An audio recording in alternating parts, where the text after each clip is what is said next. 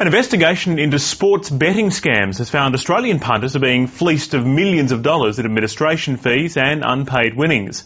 Authorities looking into the dealings of nearly 40 Gold Coast-based firms found fewer than half at their registered locations. Many had closed down and disappeared.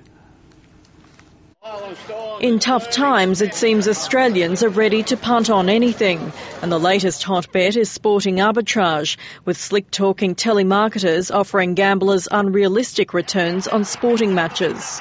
Promoters argue that by placing one bet for each outcome with different betting agencies, it's always possible to make a profit.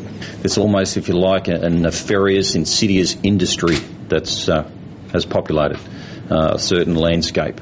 The Queensland Office of Fair Trading's received more than 600 complaints since last January. They're often marketed as investment portfolios, business opportunities, etc., when most of them are nothing short of betting systems. Consumers have been swindled out of their investments and winnings after the companies involved disappeared, with few at their advertised addresses.